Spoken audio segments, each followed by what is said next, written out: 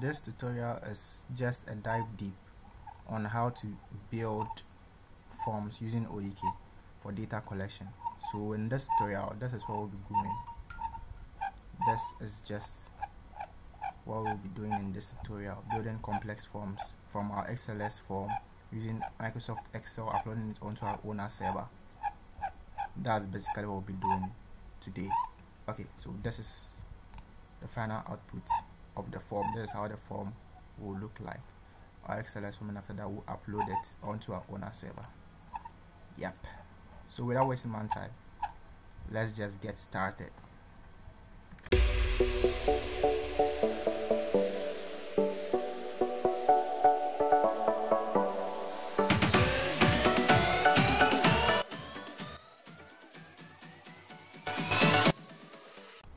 Hello guys, it's Josh again. Today's session is a dive deep session into ODK. With the previous tutorials I did, that was just an introduction to ODK.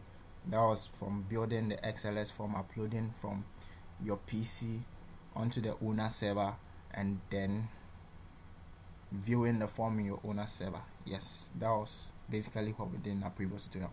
But with this, what we'll be doing today is a dive deep into ODK. That's solving complex questions and building complex survey forms with ODK. So without wasting much time, let's just get onto our Excel to get started, and also let me display the question so that you guys can have a look on what we'll be building today. Alright, so it's just simply, I think, this. Great. So today is a site survey questionnaire for analysis and recommendations. This is the structure of how the form should be like: the company name, location, and then with this form we have parts. I think there are 6 parts. The first part is the general facility information. It contains the contact name, job title, occupation, blah. And also the second phase contains service entrance data. The third is power usage. The fourth is a multiple choice, something that says types of equipment in facility. And the fourth is typical symptoms of power quality. Yep. I think first, second, third, fourth, fifth, and the 6th part. Yes. So without wasting much time, let's just get on to how we'll build our Excel sheet, and after that we compare. Great. So let me leave this here like this so that we can switch back without wasting much time. This is cool. Yep. Alright, and I've built the form already, so I'll just explain how I went about it. I don't want to waste you guys your time. Alright, so this is the form, and then note this: when editing, you can edit your form like this, and then it doesn't affect uploading it onto the ONA server. It doesn't affect it. I just edited it this way so that you guys can view the relationship between where and when to stop, or the kind of variables and the kind of stuffs I used in the building the XLSForm. Alright, so let's just get started. So the first phase is general. I think that's the first phase. The first phase is the survey is asking a company name and then the location of the company. So what I did was, there's text here. Since the company name is a textual, will be in a textual form, and then the location will also be in a textual form. The text here, and then today I didn't add the settings tab because settings tab is an optional tab. Yes, it's optional, and then you can add it, but today I didn't want to waste much time. I just used the survey and then the choices tabs. Alright, So the survey contains again 3 mandatory columns: the type, the name, and then the label.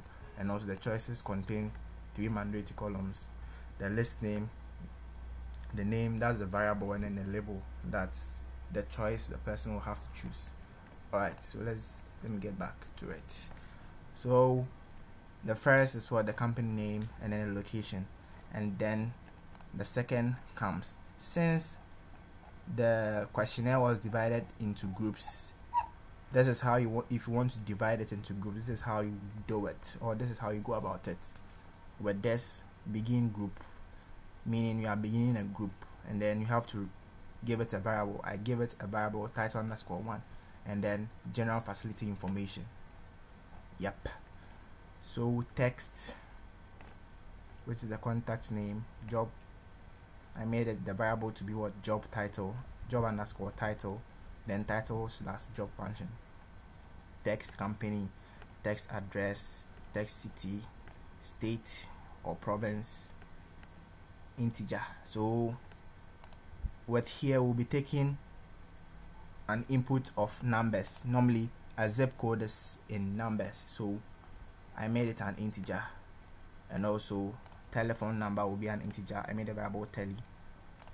Fax will also be an integer. And then other, the other will be, normally it should be in a textual form.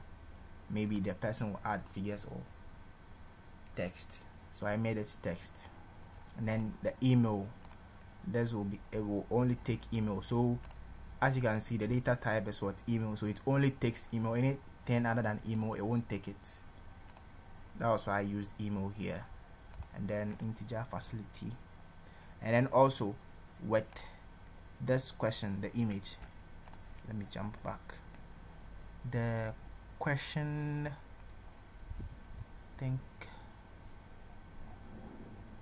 it should be here.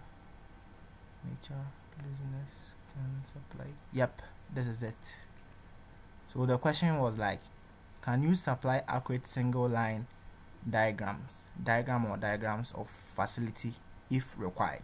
So the diagram will surely be in an image form. That was why I used an image. But nevertheless, you can also, there is a data type called file. So let's just change this and make it file. And then with the file meaning the diagram will be, it can be in a PNG, it will take, can be a PDF, it will take, can be an XLS file, it will take it. Normally an images will be in a PNG format or JPEG format. It will also take that kind of format. So okay, so if it's a file, let me just make it file. The variable should be file, right? So save. And now integer, I think, yep. So we come down to select one type. Select one will be, it's select one, I think it's here. There's it. Yep, it says transformer primary or secondary voltage.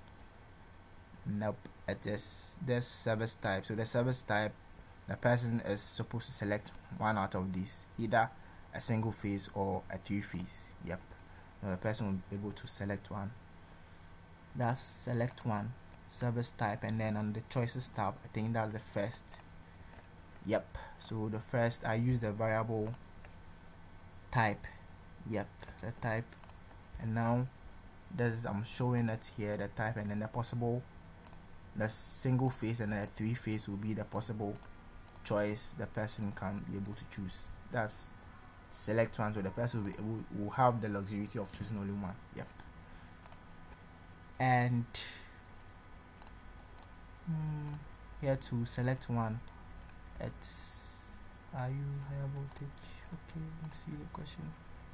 Yes, are there any higher voltage capacitors? With this, the person will be able to select yes or no. So we'll select one. We use the select one over there. Yes, and I think that's all. And then with a select multiple, yes, I think people were asking questions on how to go about the select multiple. So a select multiple is just select an underscore multiple, then give a variable.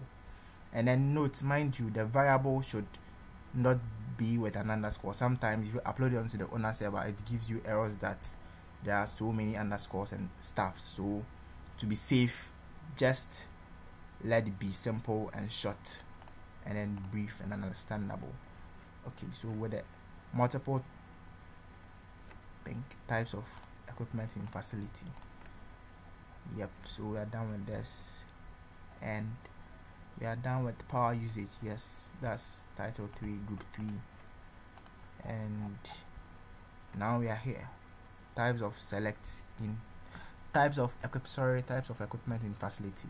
So this is how I went about it. I used the variable equip, then I used under the name colon, I use types underscore equipment, and then this is the question, or let me say the heading to the multiple choice. Alright, so when we come to the choices tab, this was how I went about it. Equip here, and then I gave the name, I just labeled it in numbers. I don't want to stress myself with writing plenty, so just be simple and brief. So I indicated the variables with numbers. So number 1, you have computerized equipment. Number 2, laser printers, elevators, and then a whole lot. And also with the next multiple choice, as for this, it's indicated that select or that apply. So with this, you would have to add a hint tab. Let me maximize this. Why didn't? Okay, maybe I did it in the survey tab rather. Alright, so yes, I think there's it, a hint tab. So I added a hint colon here, and then as you can see, 32 says not required at this. Yep, I think I'll have to copy this also and then paste it here too. I was referring to both, so save. So let me show you why that. Yep, I think there's it. So with the above, it's stated that not required at this time, enter only if known. So that was a hint to the above questionnaire. That was why I think it's with transformer and then transformer short circuit capacitor. That's why they are both in the asterisk. Yes, so in order for you to do that, to be able to display in the form for the person to know that it's not that compulsory, you have to add a hint tab, and then there's the hint tab, hint colon,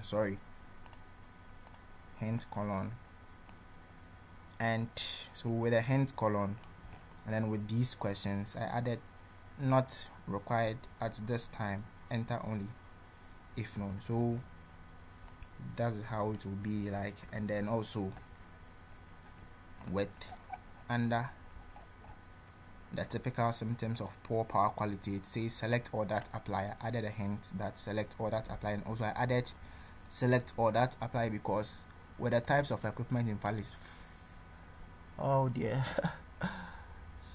facility, yep,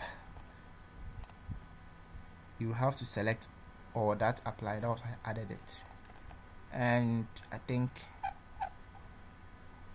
yep, I also added a sensible hint over here that says under the set, this is the set group, says other suspected power factor and power quality problems.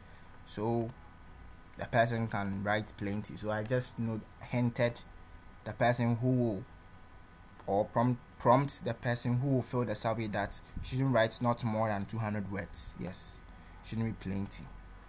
Alright, so this is how the form will look like, how to build the form. the XLS form. This is how it will look like. Yes, so text, I think this is basically how it will look like. Yes, this is basically how it will look like. So I have some errors uploading it onto the ONA server, so I'll change them back in the upcoming tutorial. Then I'll upload it, then we'll check the errors, because most people were asking questions on the errors. They were getting too much errors and then they were bored. It's just like debugging. Yesterday night, for instance, I was debugging a Java code and then I never knew I was using the Python syntax in Java, and I was like, why? What is wrong with this code? What the? Oh really? Sorry, mind my language. I didn't say that. Yes. I was debugging it, and then it was just yesterday night I could figure it out that, oh, I was using the Python syntax for Java. That was why. Alright, so this is just a gist of another questionnaire using or preparing a questionnaire in an XLS form to be uploaded onto your ONA server for survey or for data collection. So this is somehow complex. There will be more complex ones coming, so kindly watch out. Alright, thank you for having me. Thank you for watching this tutorial. Kindly like and share, hit the like button, and also subscribe. Alright, Josh, peace, vlogged out.